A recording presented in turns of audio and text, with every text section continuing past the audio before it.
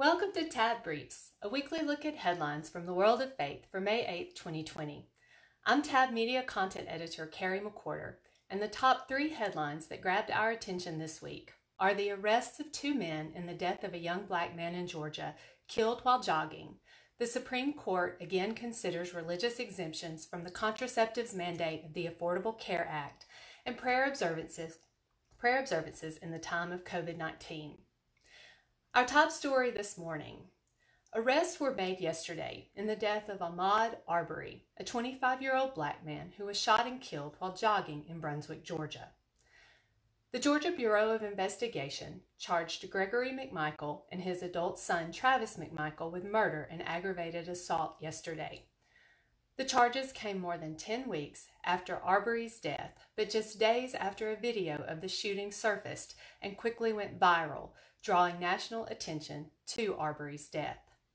Todd Rhodes, an African-American pastor in Brunswick, said the community has been under an atmosphere of great tension and anger, and also a sense of disbelief because of the time it took to bring charges in Arbery's death. Chris Winford, pastor of First Baptist Church Brunswick, who is white, met with an ecumenical, racially diverse group of fellow pastors early yesterday to draft a letter encouraging swift justice in the case in response to the video, which Winford called disturbing and painful.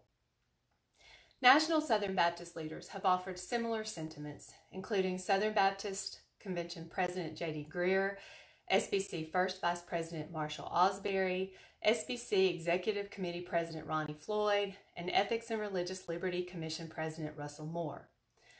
Writing in a blog post, Moore said, "Under any Christian vision of justice, there is no situation in which the mob murder of a person can be morally right. The Bible tells us from the beginning that murder is not just an assault on the person killed, but on the God whose image he or she bears."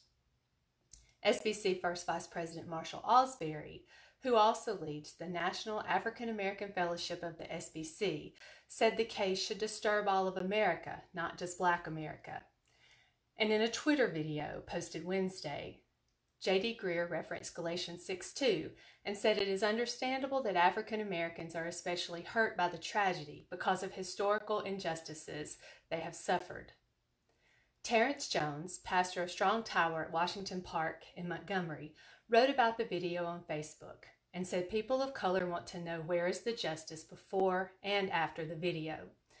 Jones wrote about the fear he has experienced himself as a black man and urged prayer for the families and for lasting and systemic change in our systems in view of each other. Next up, the U.S. Supreme Court once again hears arguments on the contraceptives mandate of the ACA. Meeting by telephone conference call, justices heard arguments in a case pitting an order of Roman Catholic nuns against federal rules that require employers to provide birth control to employees. The case continues a 7-year legal battle fought by the Little Sisters of the Poor, a Catholic order of nuns that serves the poor and elderly. The nuns have been fighting to gain an exemption from federal rules that require employers to provide workers with coverage for contraceptives, including those that can potentially induce abortions. The Trump administration and the nuns urge justices to uphold federal rules that protect the rights of employers with religious or moral objections to the contraceptives mandate. The Supreme Court has previously ruled that the government can ensure access to contraceptives without employers providing them, but Pennsylvania, New Jersey, and other states have challenged the interim regulations issued by the Trump administration. And finally, yesterday marked the 69th Annual National Day of Prayer. The day looked different this year, but even as events went virtual, prayer remained the focus. Participants took to Zoom and other video conference platforms, but they also adapted by conducting prayer walks, prayer drives, drive-in prayer meetings, and at-home Bible readings. Many of our own Tab Media staff members participated in Birmingham's Bible reading marathon at home yesterday, reading the Bible aloud in and around our homes and at the Tab office in Homewood. This year's theme was Pray God's Glory Across the Earth, based on Habakkuk 2:14. A replay of the National Observance broadcast is available at nationaldayofprayer.org, on the National Day of Prayer Facebook page, and at other media outlets. Despite restrictions on gatherings, National Day of Prayer spokesperson Dion Elmore said millions were expected to participate. And during the past few weeks, other prayer efforts have been a source of connection for Baptists around the nation and in Alabama.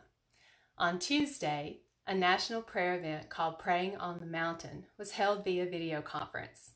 The effort was the idea of 95-year-old pastor and World War II veteran Fred Lunsford of North Carolina.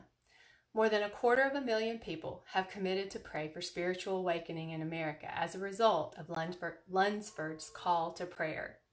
And in Alabama, a prayer call held at 10 a.m. each Wednesday morning has brought hundreds of Alabama Baptists together to pray for the spiritual, physical, and emotional needs of our state and nation.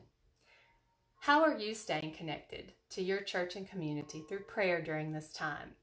Drop your ideas in the comments or email us at news@thealabamabaptist.org. We'd love to hear from you.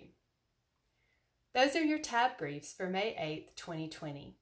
To read more about these and other stories from the world of faith-based news, go to tabonline.org. And while you're there, check out our podcasts, Tab Talks, Tab News, Tab Briefs, and coming soon, Tab Stories. Thanks for watching, and join us again next Friday.